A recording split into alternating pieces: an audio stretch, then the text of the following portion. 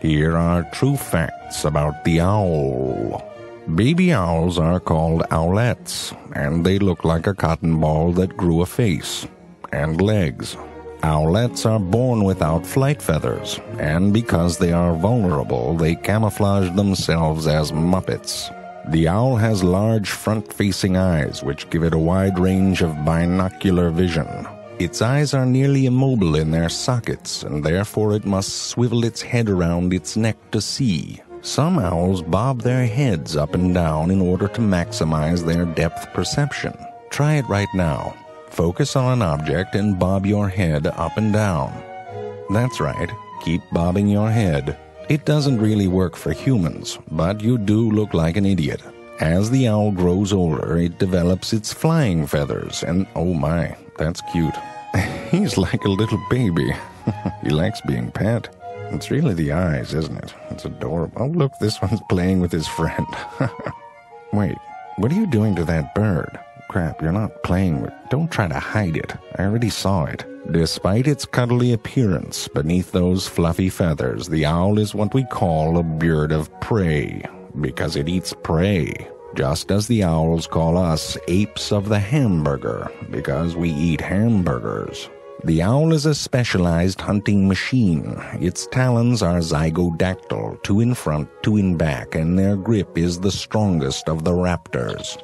500 pounds per square inch, 8 times stronger than the human. Just for the record, this is why we wear a glove. They crush their victims, then tear off little strips before swallowing them whole, digesting them, and then vomiting out the bones and fur in a small pellet. And this is why it's polite to throw up at an owl dinner party. The owl is a quiet hunter. It has specialized feathers on the front of its wings that reduce turbulence and allow it to fly in relative silence. If silence were loudness, they would be the loudest flying bird. That's a terrible metaphor. The owl's face is basically like a giant ear. The specialized feathers of its facial disc channel sound to its ear holes like a fuzzy satellite dish. Oh, that's nasty. Yep, that's an ear hole. Many owls have asymmetrical ear holes. One is higher than the other. By sensing tiny differences in the delay and volume of sound as it arrives in each ear, the owl is able to create a 3-dimensional auditory map of its surroundings. Try riding a bicycle at night and picking up a moving burrito with your feet based on the sound that it makes. That is how an owl do.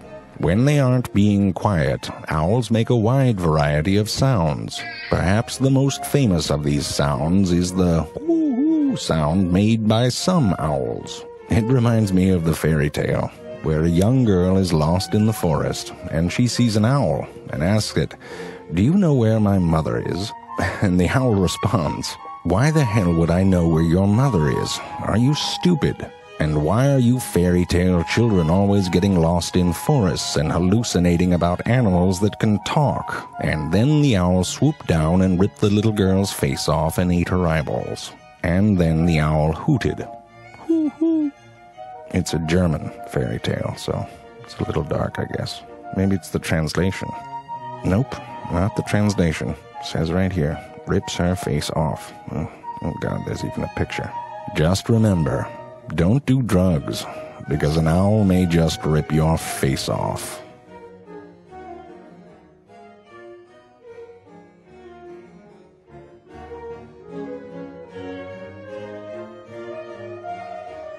Here we go. That's a silly beak.